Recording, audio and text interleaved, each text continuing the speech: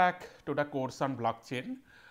So, hopefully by this time you got a good grasp of the theoretical concept behind blockchain along with both the permissionless and the permission model of blockchain, and hopefully you got a good demo of how to implement blockchain protocol and write your own public ledger and smart contracts using this Hyperledger platform, or better to say the Hyperledger Fabric platform that Praveen has taught to you. So, I guess that by this time you have written certain small programs on blockchain, and you have written certain smart contracts, and you have a good idea about the power of blockchain and smart contract in the context of business platform. Also, during the last lecture, Praveen has given you a broad overview of different industry use cases for blockchain, and you have looked into that supply chain management and various other financial or non-financial usage of blockchain technology from the perspective of an industry. So, in this talk, we look into the blockchain from the government perspective, that how this blockchain technology can give you ubiquitous or a uniform computation platform to execute different government applications, and can develop a smart environment or smart governance system by incorporating different computing technologies together, including blockchain, artificial intelligence, data driven analytics, and many others. So, we will keep this discussion mostly non-technical, and we will look into several use cases along with different kind of examples from different countries, that how you can apply the blockchain technology to make the life of a people better. So, it will give you aspects of using blockchain for public good on different computation platforms.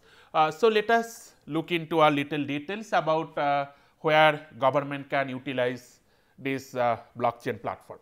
So, broadly if you look into this concept of blockchain, this entire domain of blockchain is particularly interesting or particularly useful when you have multiple organization or multiple institution under different authoritative domains, and they want to share certain data among themselves or certain information among themselves, which need to be validated, need to be audited, or you want certain level of security on top of that shared data.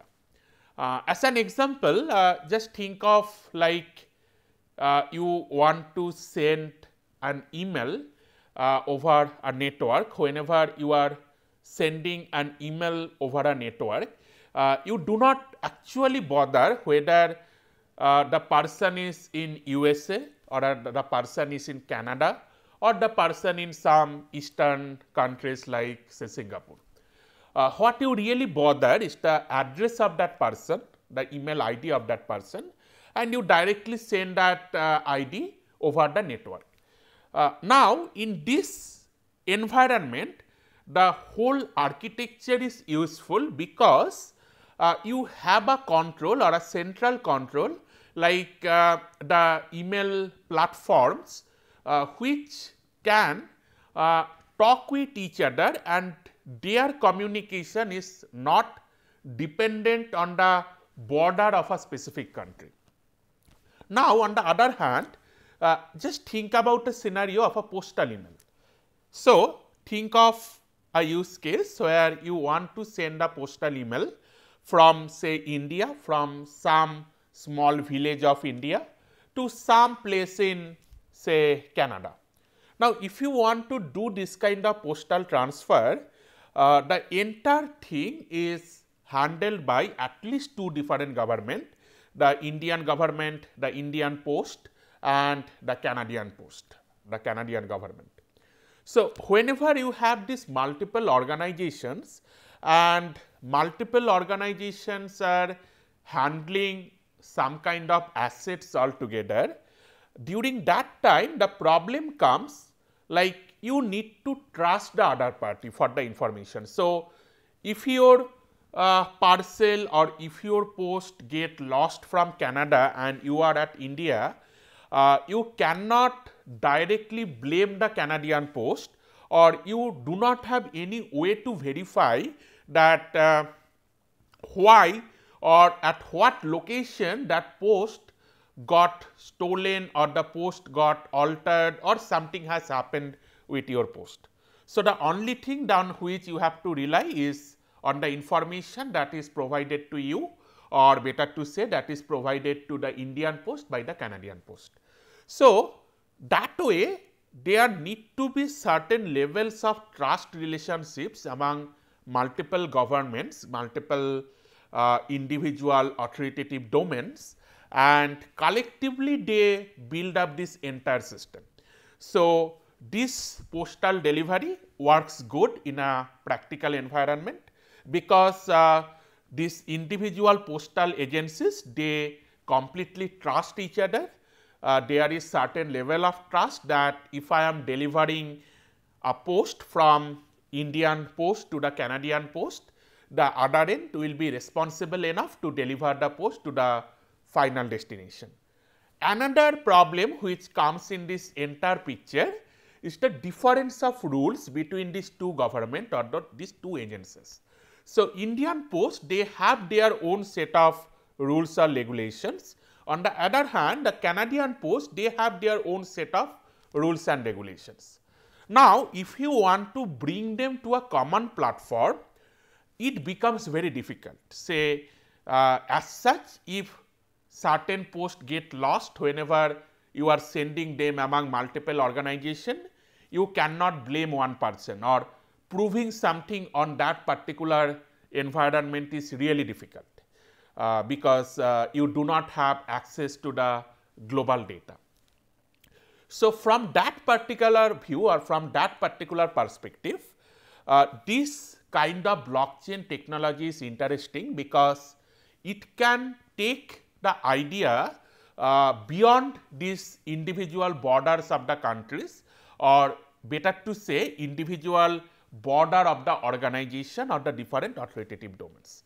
Now, if you look into the government perspective, the government needs to maintain multiple assets in together. So, those assets can be in the digital form, or can be in a printed form, or can be in a paper form.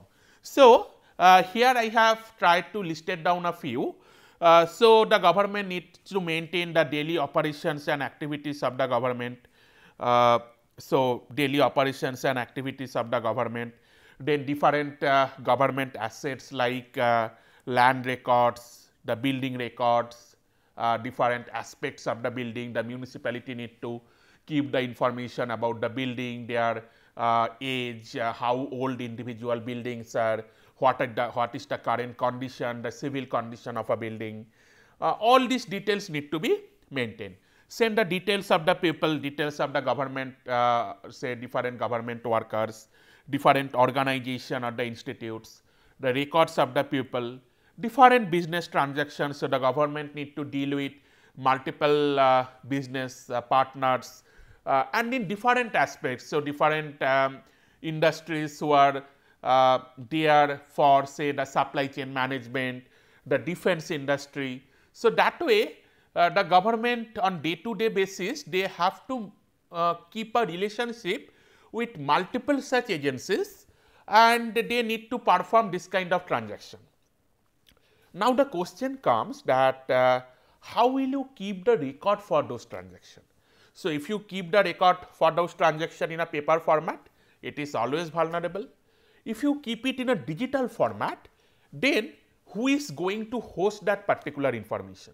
Say today, if the Indian government is having a business partnership or a business relationship with Walmart, which is a private agency, then this transaction information who will be maintaining?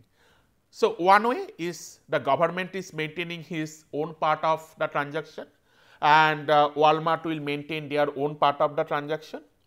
And then if certain dispute comes, then that dispute need to get resolved by the auditors, by the lawmakers, in the that will go to the court, and you know that it takes years of time to get it resolved, because proving something or proving that something bad has happened or something wrong has happened, that is very difficult under this kind of multi-organizational scenario when the information is distributed among multiple parties. Now, if you want to keep all the information to a central database, which on which the government can insert their transaction as well as Walmart can also insert their transaction. So, that with this architecture, the first problem is the cost, like you need to pay a huge amount of money to that third party. The second problem is like you need to rely on the services provided by the third party. So, it is just like that the cloud hosting platform, if tomorrow it crashes, then all the transactions are nowhere. So, you will not be able to recover all these transactions, or you will not have any way to validate the correctness of the recovered transactions. So, those are the specific problems that a large institution like a country government need to face on their day-to-day basis. So, blockchain can provide a ubiquitous or overall platform over this architecture to build or to make a kind of relationship among multiple such organizations altogether. So, let us see some use cases that how it can be done. Well, now whenever you look into this governance platform, so you have different level of governance architecture. So, that is why we call it as a multi-institutional or multi-organization. So, you have different village panchayats, then you have the district government, then you have the state government on a large scale, and on a country level scale you have the central government. And all these governments, so the state government has certain relationship with the central government, the district magistrate has certain relationship with the state government. So, the funds are being transferred from the central government to the state government, from the district level government to the individual gram panchayats or individual city centers. So, on the corporation level, all those individual government organization, and you need to track that how these individual assets are moving from one hand to another, and then you also need to track that how individual money that is given to different level of government they are being spent. Now, whenever you are writing it on pen and paper, as you understand that it is always vulnerable. It depends on the individual. So, if the individual worker gets compromised, which can be highly possible in an open environment, if individuals are getting compromised, then the entire system may fall down. So, we want to build up a relationship, we want to develop an technical system which will help you to prevent this kind of malfunction or cheating or frauding inside the system. So, every level of government they build their own ledger of data, and that data has different access management policies. It has role based access control or the access management. Certain people are valid for accessing certain part of the data and not other part of the data. So, this way somehow we try to manage this entire data altogether. But as you know, or as you can read from the daily newspaper, that with this kind of architecture, the frauds or the scams are very common, and whenever they are there, it is very difficult to prove that someone has done certain frauds, and it is also difficult to detect that who has done the fraud. So, in this particular architecture, blockchain can play a good role, and also in this architecture we have different priority of data. So, you have high priority data which need to be highly secured, it need to have restricted access, you need to prevent it from unauthorized access. One example is Aadhaar data in Indian context, on which we have a lot of debate nowadays whether your Aadhaar data is secure or not.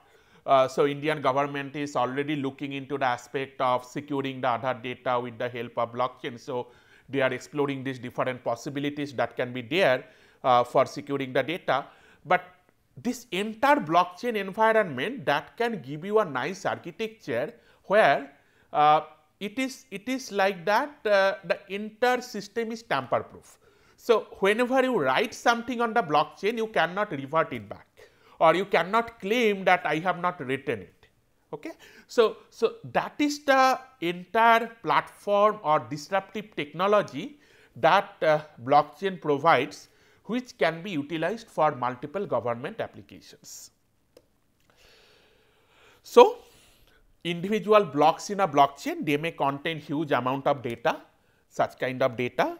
So, this data, it cannot be altered without colluding majority of the blocks, and the data access, you can also keep the data access as a part of your blockchain, where individual data access is like a transaction. Say, if company A has accessed the Aadhaar data of person B, then you can represent this entire thing as the form of a transaction and you can put it in the blockchain. Now, if you make an architecture like every Aadhaar data access need to go via a blockchain. So, if you want to get access to the data, Aadhaar data, you have to first include a record to the transaction.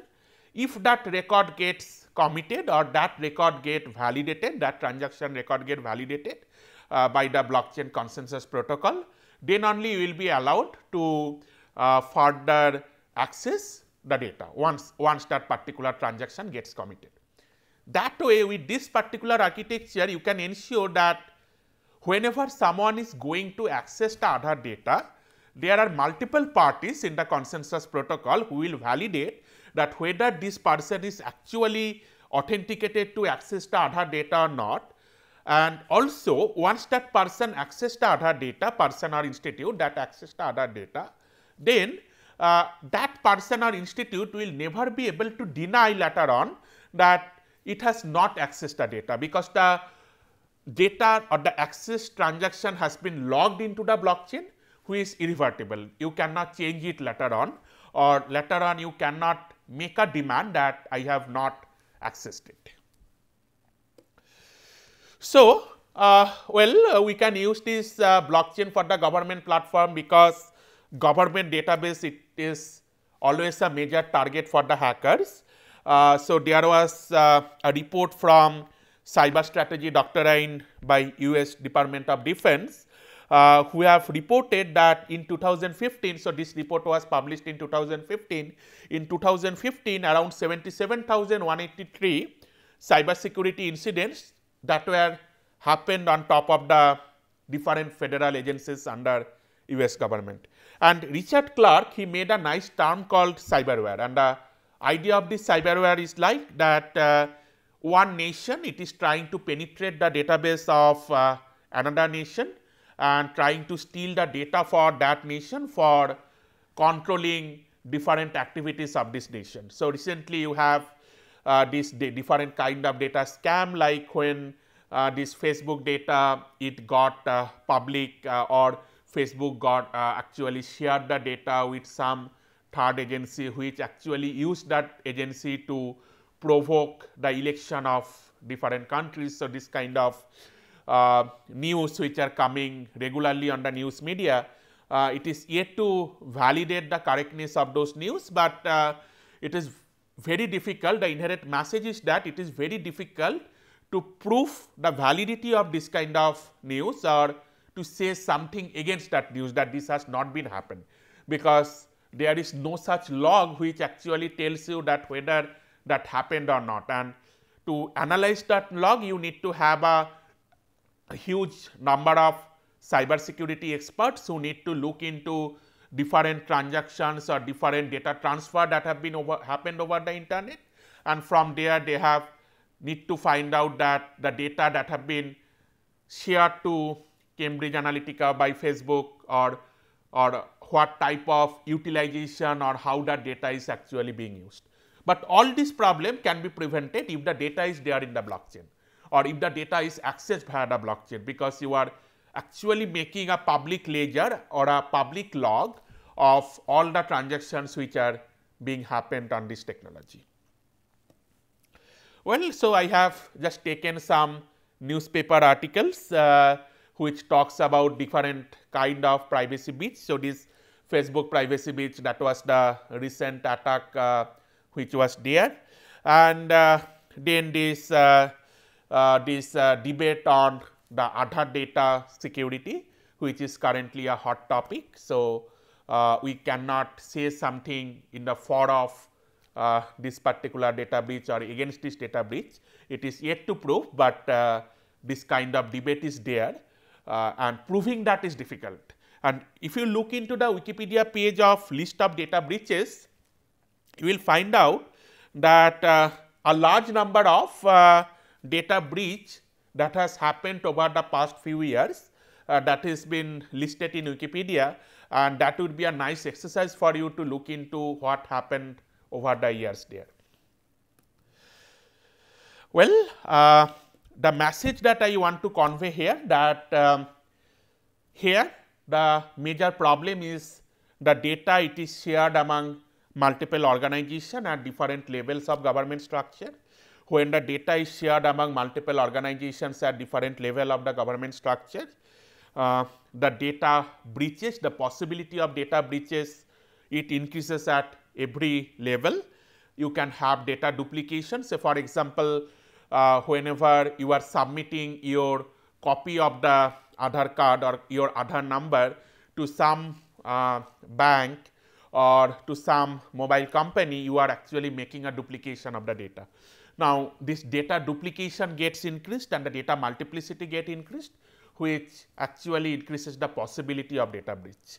So, if the entire data is on a central storage, and then if you can make a architecture where everyone will be accessing the data via some common platform, which is available to everyone, through which everyone can validate whether those access are correct or not, then possibly this kind of problems can be mitigated. So, that is why blockchain is coming to be a disruptive technology to support these different types of applications which are suitable for the government purpose.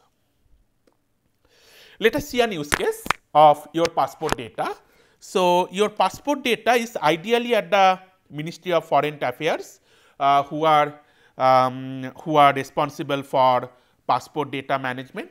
Now, there are different other organizations in the picture who actually use your passport data. So, the Income Tax Department, the National Intelligence, the National Audit Agency, they can periodically check your passport data to find out that which countries you have visited and how much time you are there in those countries, to look into the amount of money or the amount of assets that you possess and its relationship with your foreign visits. So, the National Income Tax Department can look into your passport data to find it out.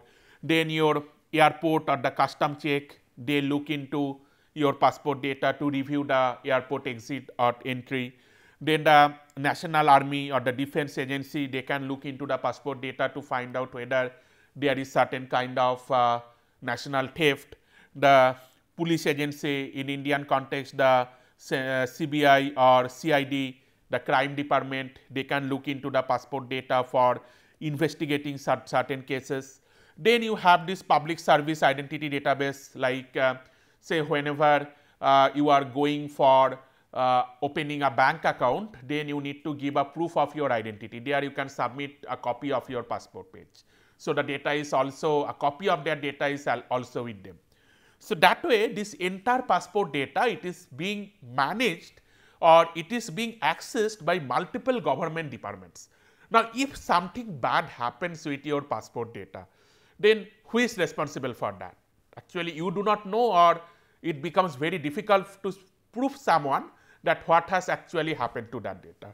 And here blockchain come into pictures. So, this is a kind of broad government information sharing system which can be decentralized with the help of a blockchain technology. So, I have just tried to give a schematic view which I have borrowed from one paper. The reference is given at the bottom.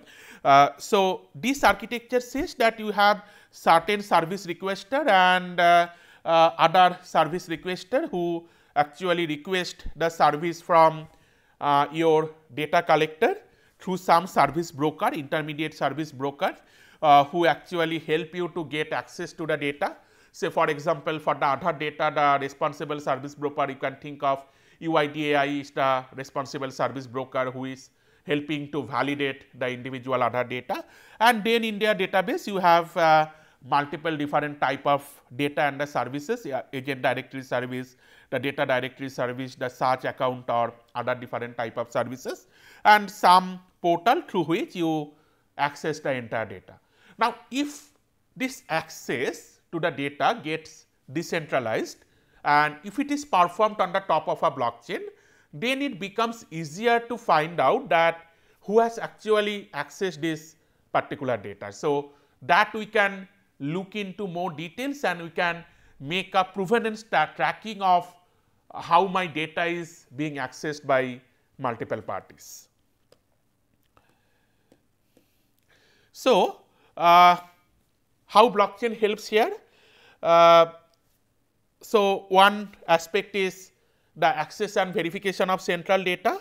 So, your data is in a central database and access to the database, you represent it in the form of a transaction. Every such transaction that is logged into a blockchain, the concept that I have explained earlier, like all the data access, you first log it on a blockchain. So, you first say that I am going to access this data for this purpose, which is written as a transaction. Then different nodes in the network, they will validate that whether you are authenticated enough or you are responsible, or whether you can have access to that particular data or service. And if they agree, then you put that information to the log and access the data. And that way the verification is done through the consensus algorithm, and the log is being maintained at the blockchain, which you cannot alter later on. So, you will not be able to claim later on that I have not made this particular transaction, because everyone in the network through the consensus protocol, they have already validated that you are the authenticated person who is initiating the transaction, and you have put that transaction in the transaction log, which anyone can see. So, anyone can verify who has accessed the data and for what purpose. The second form where blockchain can help is the sharing of data. Now, instead of putting the access in the form of transaction in the blockchain, you put the data in the blockchain itself. So, in that case, you can always see that which particular data has been shared with others, and once you share certain data, that data cannot be altered. So, this kind of model is very useful for your say your supply chain management system, where the data is basically the demand and supply at different locations, and that can be put inside a blockchain. The third model is sharing of data as well as the access control. So, you combine the other two approaches together. So, you keep both the data and the access at a blockchain. So, anyone can verify the data as well as who has accessed the data. Now, neither data nor the access that can be altered later on, and the access cannot be denied. So, you get a tamper proof technology to maintain your data as well as make access control on top of that architecture. Few use cases, so where government is actually involving in blockchain based applications. So, in Russia, the state run bank Sberbank, they partnered with Russia's Federal Anti-Monopoly Service FAS to implement document transfer and storage via blockchain. So, this was a news that published December 2017. Then in South Korea, Daily Financial Group, which is a house of Korean fintech startups, they are working on creating different blockchain based ecosystem. They called it as ICON, which will allow different government departments, universities, hospitals, banks, etc. to interact with without any third party network. So, you can have a blockchain environment on which they can share their data and provide service to the people. Then in Singapore government was pioneer in developing blockchain based application. So, they have started a project called UBIN.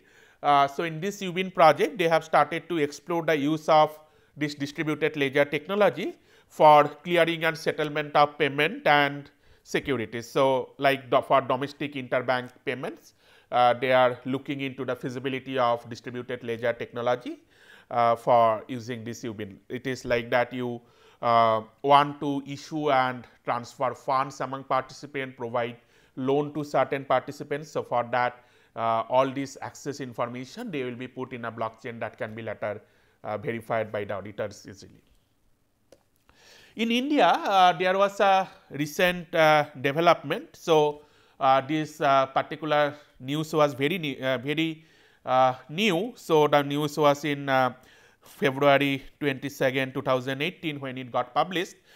So, in India the government is trying to develop something called the India chain, which is a trial solution for utilizing the blockchain technology for digitization and verification of educational degree certificates.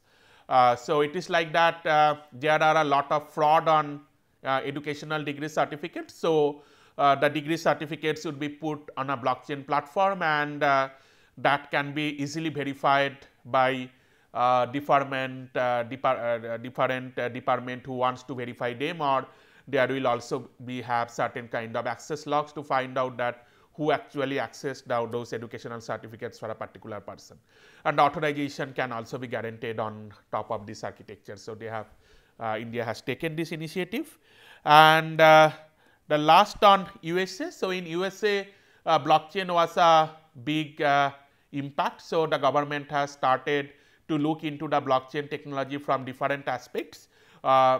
One aspect is this General Service Administration, or GSA, which is an agency of the United States government. It manages the basic functioning of federal agencies. They are interested to evaluate the distributed ledger technologies. So, they have made a call for proposal for getting multiple suggestions about how the blockchain technology can be applied for the financial management, procurement, IC asset and supply chain management, patents or the copyright management, then the federal personal workforce data management, in these different aspects of blockchain technology.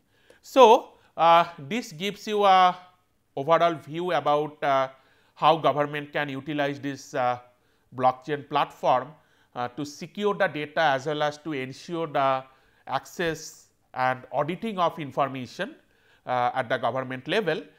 In the next lecture, we will look into certain use cases of this, and we will also look into one practical example where the government was successfully able to develop a electronic platform to facilitate multiple services through this blockchain concept.